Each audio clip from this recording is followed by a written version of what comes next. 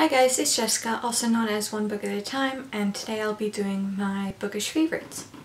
I'll start out talking about some of my favorite books, and then I'll move on to other bookish goodies. One of my favorite genres is middle grade. It's near and dear to my heart. I just love the whimsy of it and just the adventures and stuff that can only happen in middle grade. My first favorite middle grade is one that I just recently finished, and it is The Adventurers Guild by Zack, Loran Clark, and Nick Eliopulos.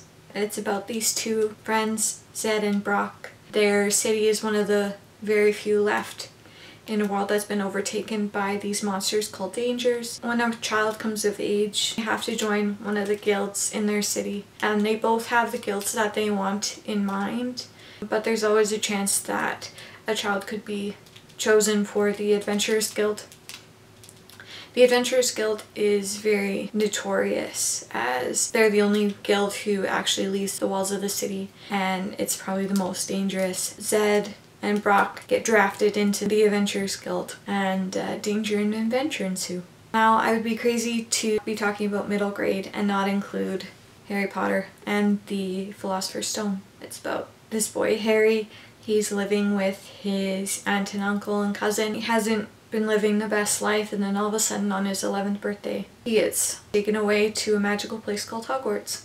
This is definitely a children's classic. If you haven't read it yet, I would definitely encourage you to. I actually didn't read it till I was probably 20. I don't know why I waited so long, but I finally read it, and I would encourage you to if you haven't. I'm going to move on now to historical fiction, and I'm going to talk about The Hiding Place by Corrie ten Boom. I love this book. I first read it in school. It's about this woman, Corrie, and her family. They own a small watch shop in Amsterdam, and it's set in World War II. So it's just about what happens to their family during the war. Eventually they start hiding Jews. They do get caught. Corrie and various members of her family do get taken away, and so it's just her story of survival, and it's definitely a very emotional and powerful story. Another classic if you also enjoy kind of World War II novels. Next, I'm going to move to one of my favorite genres, which is YA contemporary, and I'm going to talk about Fangirl by Rainbow Rowell. It's about this girl, Kath, and she has a twin sister, and they've always kind of been connected, doing the same thing their whole life. So when it's finally time for Kath and her sister to go off to college, it is time for Kath to go and make a life for herself and kind of carve her own path in the world. One of her main things is she likes to write fan fiction about this series called Simon Snow. It's kind of about her developing as a writer and kind of what it means to branch off on her own. She has to take care of her father, who is an inventor, and he kind of has issues of his own, and so it's kind of her story and growing up. The other contemporary I want to talk about is Geekerella by Ashley Poston. I adore this book. It's a dual perspective story that follows Ellie and Darian. So Ellie, as you can guess, kind of lives in a family like Cinderella. She has her two evil stepsisters and her stepmother. One of the main memories that she has from her father is this show called Starfield, and a convention that her dad started called ExcelsiCon. So when ExcelsiCon is about to come, she hasn't gone for a few years, and so she wants to go back. And then it also follows Darian, and there's going to be a reboot of Starfield. He's been cast in the reboot as one of the main characters, Federation Prince Carmendor, and so it follows him during filming and the expectations he has, the expectations the world has for him, and eventually they start texting, and it kind of goes from there. I love this book, and I definitely recommend it. Next, I want to move on to dystopian, and for that I picked Scythe by Neal Schusterman. It's set in a world where kind of death has been figured out. There are no more illness, famine, accidents, and so the only way a person can die is if they are gleaned by a scythe. So it follows Citra and Rowan as they're chosen as apprentice scythes. They're definitely skeptical at first. Neither of them want to be a scythe, and so they're a little bit confused as to why they're chosen. So it just follows them during their apprenticeship and kind of what they learn from kind of the perspective of a scythe and kind of what it's like. I love the world building in this. Neal definitely did a good job, and also with character development. I would definitely recommend it even if you're skeptical. Now I want to talk about one of my favorite sci-fi books, and that would be Illuminae by Amie, Kaufman, and Kristoff. This is definitely a very unique book. It's told entirely through interviews, video logs, instant messages, emails. Definitely that really drew me to this book. It follows Katie and Ezra as this planet that they're on has been attacked. They escape on these ships, and then all of a sudden there's an outbreak that happens on the ship. So just their story of survival and trying to save the other people who escaped with them. The world building in this also was very well done, and I enjoyed all the characters, and the sequel Gemina was really well done as well. So if you haven't read these yet, definitely go give them a try. Next I want to talk about fantasy, and one of my favorite series is Throne of Glass. It follows Selena Sardothian. She's an assassin, and she gets called in to see the king and to be the king's champion, and so she has to fight for the king, go on missions as an assassin.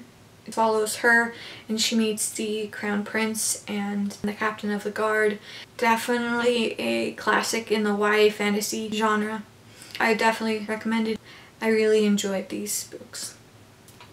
The other YA duology I want to talk about is Six of Crows and Crooked Kingdom by Leigh Bardugo. I really enjoy these books. They're set in the Grishaverse, which is one of my favorite fantasy worlds. The magic system is absolutely wonderful and different than anything else I've ever read. That's probably why I picked these up after I finished the original Grisha trilogy. It follows this whole crew of characters: Kaz, Inej, Nina, Matthias, Jesper, a whole lot of other characters. The characters are really well developed in this book, and they're the blend of growth that they experience through the book, but also how they stay true to the way they were written was really well done. That's probably an element that I also really enjoyed about this book. And the way the storyline flowed from Six of Crows into Crooked Kingdom I thought was very well done as well. In the last couple chapters of Six of Crows, I didn't know where it was going to go in the second book, but the direction it took definitely was a surprise, and you get sucked into the story, which is what I want in a fantasy. Definitely one of my favorite fantasy series. Now the last genre I want to talk about is a mystery thriller, and so for YA I talk about Stalking Jack the Ripper. I also really enjoy these books. I can't wait for Escaping from Houdini to come out later this year. It follows Audrey Rose Wadsworth and Thomas Cresswell. Different characters from history are kind of incorporated into this book. So in this book it follows Jack the Ripper. In the second book it has Prince Dracula, and in the third book it'll incorporate Houdini. And that's probably one of my favorite elements of these books. In this one in particular, it's set in Victorian London. It's a time that I really enjoy reading about. All of a sudden these attacks start happening, and it's like Jack the Ripper all over again. So Audrey Rose is really determined to help solve this mystery, and she has a fascination with medicine and forensics. Of course, in that time she's not really supposed to be interested in that stuff.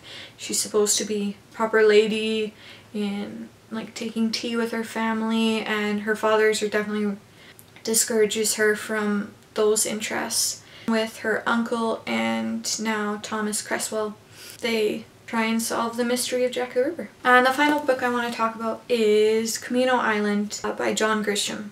This is probably one of my favorite John Grisham books, and he writes legal fiction, which I really enjoy. Usually his books are more set in the courtroom with lawyers and stuff, but this one starts out with the theft of F. Scott Fitzgerald's manuscripts from Princeton University.